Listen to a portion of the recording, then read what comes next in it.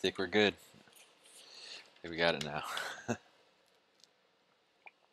So yeah, this is another part of my idea of just documenting the creative process. A lot of it is alone, and that's kind of what my video last week kind of started with. Is It's called Photograph with Me. It's on my YouTube already, like I said last week. It's youtube.com/bsmitty. youtube.com/bsmitty.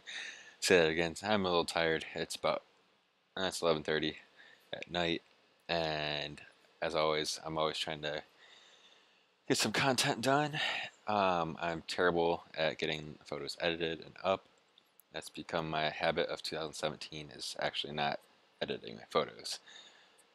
But I'm still shooting all the time, so I just need to get on a better program of editing. What I need to do is get in a better program of like batch editing. I Part of the idea is kind of show my editing process, which is insanely simple. There's nothing special about it. I really don't go in depth with editing. Um, it's definitely, I have a style that I look for in my photos. I generally shoot what I like to shoot, and I kind of have an idea what I want to look like. I do shoot raw photos, and um, yeah, I don't do too much to them. So let's get into it here. So these are photos I just threw in from when I was shooting photos in Medina for that photograph with me video. There's some random shots. Lightroom kind of starts off, if you're wondering, like when I click on a photo, it'll look blurry at first, and then it pops in. I think it's just because they're large raw files. It just takes a second to load up. So yeah, these are some shots that I did. I posted this one, and yeah, I like that one. Um, yeah, these are just photos I shot during that time, and yeah, that's something I was kind of debating if I was gonna actually show myself editing, because I don't really want to be like, oh, this is what I do to make my photos look the way they do. But feel like it's kind of dumb because you can look at someone's photo and generally figure out how to make the colors the same. I mean, it's no secret. um, it's not like, yeah. I mean, you can look at any photo and replicate it. So I figured, why not? It'd be a fun thing to do. This will actually get me real excited to edit in a weird way. It'll be like, because at least for me, like the art life is just like a very, I'm in my world. And I think in a very strange way, I think that's why I've made more videos this year, um, and why I want to continue really focusing with YouTube and kind of have that really side by side with my photography is it, it allows my world to be worldwide technically. It just you know you being here watching it is amazing thing to me. When I was growing up, when I like would film things like when skateboarding and anything, I always had a camera. Used to film with a huge um, old school like VHS cameras, and I would have never imagined like the insane technology we have now. It's crazy. So yeah, let's get into this one. I think I'd like to do more of these with like batch editing. I'm just gonna do one. This would be a kind of a good thing and be like, to kind of see what I do. Um, so I know there's a lot of debate out there about presets. I use presets maybe, well, that's the thing. I don't use a preset and call it a day because no photo is the same. Sometimes I'll use it for like a starting point, especially if it's something that kind of feel like I'll know right away if I feel like it needs it to start to kind of get me in the groove, which me editing photos doesn't take much time. But these are really old presets. I don't know if these are sold the same. I got these, I want to say like, wow, it's probably 6 years. I feel like I mean, it's a long time ago. So I generally use somewhere like around the STO ones. It also depends. It's you just never really know. So like this is pretty. there's a lot, or not pretty, but it's like kind of has a lot going on with it. But so that's kind of where I kind of start. It's like, so, okay, say if I want to start there, I have a look. I guess that's one thing that's hard to explain. I can't really explain the look that I'm actually looking for. Um, I think you'll just kind of tell by a style, and I think that's what's important is for you to figure out a style of what you're doing, what you want to shoot, and how you want them to look. And I think just over the years, I've just I know exactly what I'm looking for. With these presets, they have like some grain. Yeah, I get rid of that stuff. I don't want no grain. Um, so let's get things started with this. So with photography, with me, I think if you want something to be dark, it needs to be dark. If I think there's a kind of a weird thing with that in photography too, is about blacks. Um, is like that's one actual. This will be a little insight of what I've been thinking lately. It's soon it'll be getting dark really early, and I guess it'll be getting dark at like 5 o'clock here in like a month or two. It might be a couple months. I don't even know when time changes this year, but I want to shoot a lot of photos like with it being dark, like not even worry about things being lit up. So that's a little bit of an insight I've been going, or like things going on in my brain lately. But anyway, so like this photo here. So I'm gonna start with some. A lot of times I'll just start with clarity though, like just to kind of get things rolling. Cause I like I like the things to you know have some depth to it. Make it look a little bit. It kind of pops it up. You can just kind of check it out from here already. Just that alone makes it a big difference. I'm gonna pop it up a little bit. Let's see. A lot of times too that will brighten it a little bit, as you can tell here. Kind of gives the highlights a little boost there. So one thing I don't really like here is this kind of yellowish situation. So what I do there is go down to here. Let's go saturation. We just kill that yellow. Not all the way though. So the problem with that though, it took away this, which was mostly actually kind of like orange looking. So what you want to do, or what I want to do, what you want to do, whoever wants to do it, you bring that orange back, and your wall's better. Not nearly as bad. So let's get back to the blacks. So I'm not going to really adjust any more of the blacks. Like apparently the preset had it, which is probably why I like that preset.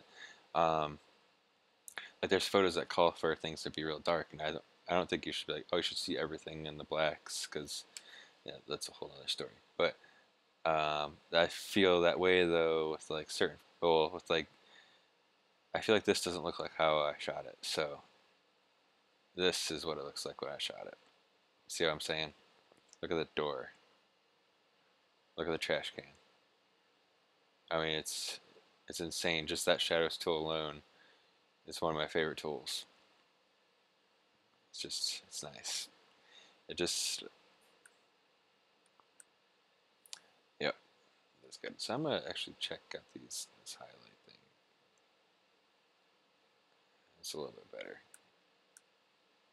Okay. Another problem we have going on with this is a lot of, and it's probably how I edit. I just kind of go full. I'm not using brushes. Rarely do I use brushes. I'm not gonna say I don't, but um, I have used brushes, but it's something that's like so obvious that I need to use it, which is not often. So okay, this is a problem I'm having right now. This door and this handle and stuff is looking blue. So this whole thing is a whole nother, like, it's a just as good as shadows tool. I mean, it's something I use. One thing right away before you even hit that is like greens. Like, look at these greens; they're so dull. That's a big problem with like me living in Ohio. A lot of things are just green plants, green trees. I think I was struggling with that at one point. Was like, I just don't know. You know, it just kind of bothers me. I think what it is just like when you photograph like anything with like bushes or anything like that in it, it's just kind of boring.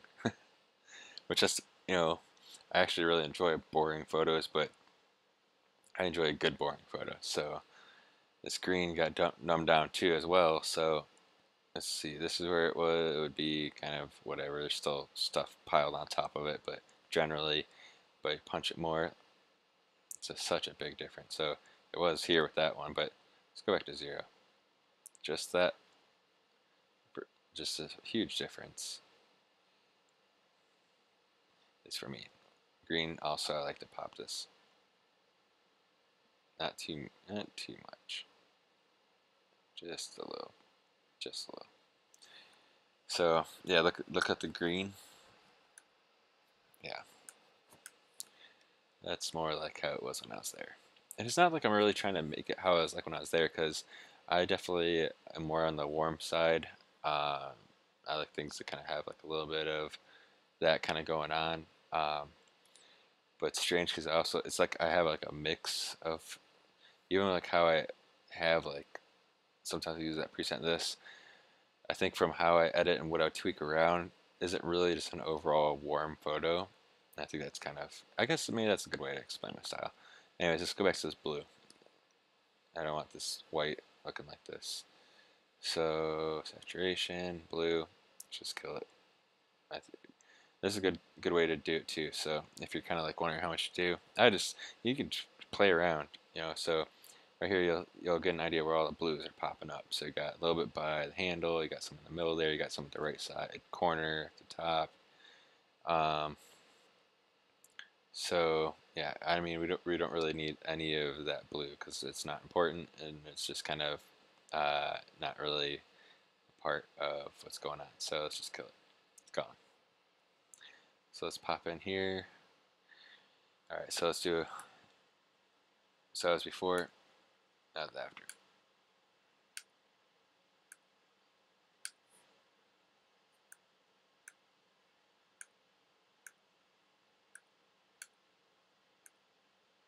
Yep, just checking it out. So here's a good spot here.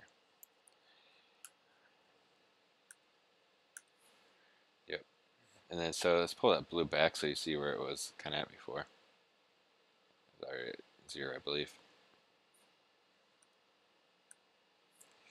And let's bring it back. Yeah, it's just more true to the scene. I think it's not like I'm trying to make it like real, like, oh, this is how I see it. The photo should look like this. But I don't really want things to look like different than they're actually really supposed to look. If that makes sense. If something's not really supposed to be blue or have a blue tint to it because of something else I'm doing, obviously get real crazy and kind of like mask things. But obviously, a photo like this, you can kind of just kill that tint that was going on and move on. I usually edit real fast. So like once you have a program going on, I mean you just fly right through it because you know what you need to do right away. Let's see. I think the luminance of the blue is probably good not to do because it probably just, yeah, you don't want to do that. It just kind of makes it too dim. So I'll give it a little bit extra actually. See how it's looking. Yeah, I'm actually gonna go back to these highlights.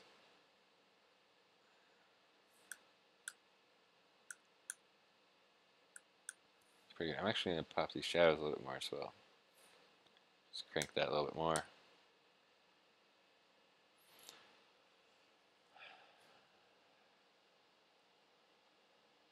Oh, that's okay. Yeah, this is something I use. Something that's quite seem right with the overall photo, the vibrance tool. I use this in every photo. Yeah, that's something that wasn't kind of seeming right there. Yeah, that's a pretty important tool for me with my photos. So this is, yeah, that's a good example. So this is my kind of, I'm pretty much done editing. So if this is like me being done editing, how like without the vibrance, and then once you add that vibrance, you can really tell that, it really kind of just enhances what I've done. It kind of brings it more to like what I'm looking for with my style, and pretty much what I was explaining a little bit before. So there's the before, there's the after. Real big difference. I think I'm pretty good with this. There's really nothing I'm really too stressed on. I don't really get picky with stuff. I don't like, I'm not like trying to like take things out that's bothering me. I don't even mess with that. So, yeah, so before, after. And that's pretty much what I do. So, yeah, this was cool. I'm really enjoying this idea, and I'm definitely looking forward to doing more. Having like a little batch of photos ready and kind of just going through them and kind of just talking to you guys, which is kind of cool. It's just cool that you can do that, and I'd love any type of feedback. It's cool. Whatever you guys say is cool with me. I'd love to hear what you have to say. And give a like to this video if you enjoyed it, and make sure you hit that subscribe button. And I'll talk to you guys soon.